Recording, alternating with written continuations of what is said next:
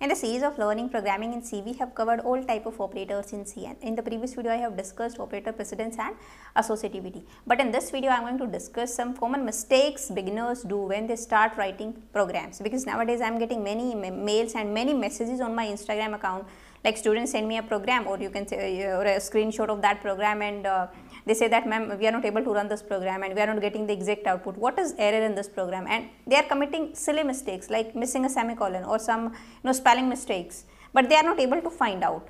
So I thought it's better to list down all the mistakes in a video, all the common mistakes beginners do when they start writing programs. It would be better, right? So that's exactly I'll be talking about in this video, all the common mistakes you do, and when you commit these type of mistakes, what error message you will get, or maybe some warning message you will get, or you will get a syntax error or a logical error. What kind of error you will get, everything we will be discussing in this video, right? And this video is brought to you by Unacademy. On Unacademy, there is a combat going on for GATE and ESE aspirants. It's the most competitive and gamified GATE battle. You will get a chance to compete with thousands of learners in this India's biggest fortnightly competition for GATE, and you will get a chance to attempt challenging questions by the best educators.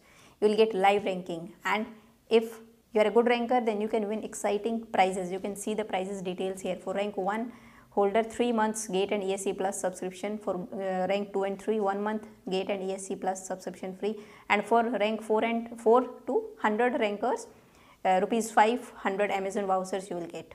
And next combat will be live on 26th of January. What is the benefit of this thing? You will come to know where you are standing in the competition, how well you have prepared for your GATE exam. You can assess your preparation for GATE examination, and after that, if you have any weak areas, then you can identify your weak areas and you can improve, because after this combat is over, then you will get a detailed video solutions of those questions. There you will get a chance to attempt challenging questions, the original GATE questions that was curated by the best educators on Unacademy, and you can register freely for this. To unlock this combat, you can you use the code JKL10. Everything, the detail is over here, and if you are interested, then you can go for it. The details and the link, the registration link, as well as the code JKL10, I'll put in the description box of this video. You can go and check out. Now let us discuss the common mistakes beginners do when they start writing programs. Very first mistakes, what they do is, when they write down those header files, then rather than writing what stdio, what they write studio, studio.h. This is the most common error you do. You have to take care of this thing. Second thing is what you write when you write main function, then after that you write semicolon. No, it is not allowed. You don't have to write semicolon after this. It will give an error message like that the declaration terminated incorrectly. After main function you cannot put semicolon, right? Next is, let us take this example, and through this I'll try to cover all the common mistakes you can do. One is this: you can write studio.h here, and when you write studio.h, what error you will get? Unable to open this file, because there is no studio file. There is file is what? stdio.h. When you write semicolon here, what error you will get? Declaration terminated incorrectly. In this line, the cursor would be in this line, after this line, right? Next error, what you can do? See, after these statements you forgot to write semicolon. So you have to take care of this thing. After every statements you need to put semicolon. Yeah, some lines are there where you don't need to put semicolon, but when you write programs, when you will get habitual of writing programs, then automatically you will come to know it will be in your practice. You don't have to memorize these things, right? You can understand where you have to put semicolon and where you need not to put semicolon. Sometimes you can do what? Spelling mistake of this clear screen also. You have to take care of this thing. And sometimes what you do, you have written what? Printf enter 2 numbers. I am asking from the user to enter 2 numbers, right? I am not initializing the data here. I am just declaring the variables a, b and sum.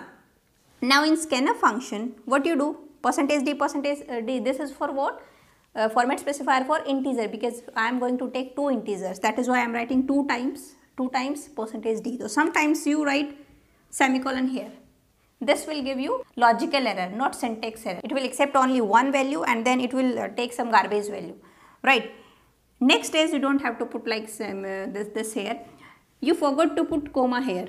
This will give you syntax error, compile time error you will get, right? So you have to put comma after this closing of this quotation mark, like Sometimes you forgot to put comma here. That will also give compile time error. Like the illegal use of pointer, right here. So you have to put comma here. Sometimes you do what? You do what? The closing of these quotation mark after this line. This will what? This will give what? That logical error. Now, next what you can do in printf, in this when you print the output on the screen, then what you can do, sum is, and you forgot to put here %d, because in this printf I am not putting any %d. This is what I am just writing. I just want that on the screen the message should be displayed like enter 2 numbers, right? That's it. So no need to write down any %d or any format specifier, but here you want to print output. So output should be fetched from the memory. Which kind of output? According to that you need to put format specifier. The output is in the form of, the data type is integer, so that is why we are using %d. So if you forgot to use %d here, then what error message you will get? Sorry, you will not get any error message at compile time. What you will get at run time, you will not get any output. It will ask you, the output would be enter 2 numbers. You will enter 2 numbers like 2 or 3. When you press that enter key, then what should be printed? Sum is, that's it, equal to. No sum would be printed, like numbers is 2 and 3, so sum is equal to 5, that should be printed. But it will print only sum is equal to, no 5, because it is not able to fetch any data from memory. You have to use format specifier for that.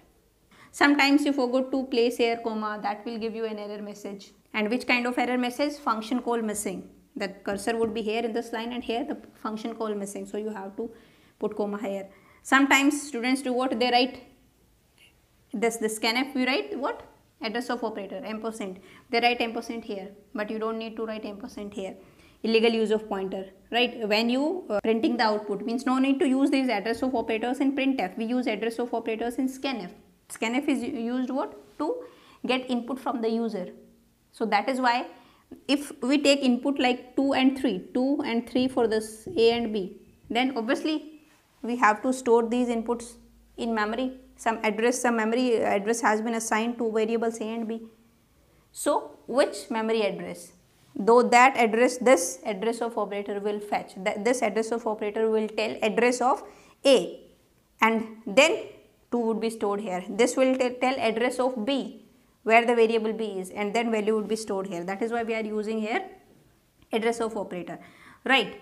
And sometimes you forget to close these braces. This is a simple program, but when we will discuss the more advanced concept like control statements, loops in C, and arrays, pointers, everything, then program should be lengthy, and in that program we will be writing these braces multiple times. So for every opening braces there should be a closing braces. You need to take care of these braces also, right? So these are, I think, these silly mistakes or common mistakes generally students or beginners do when they start writing programs. But if you think that there can be some more mistakes, and or as a beginner you have committed some mistakes, so you can write down those mistakes in the comment box so that other students can get help. They can avoid, they can take precautions, like these kind of mistakes can be we can commit. So that's it for this video. Now I'll see you in the next video. Till then, bye bye, take care.